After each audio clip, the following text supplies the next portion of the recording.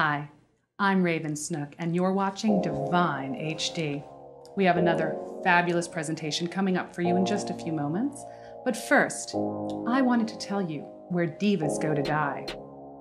Bed and breakfasts. That's right. Leslie Caron from An American in Paris, she went and opened her own bed and breakfast.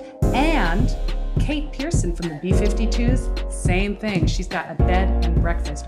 Could you imagine being waited on by Leslie Caron? Oh, that would make my night. Stick around. We have another wonderful presentation coming up soon.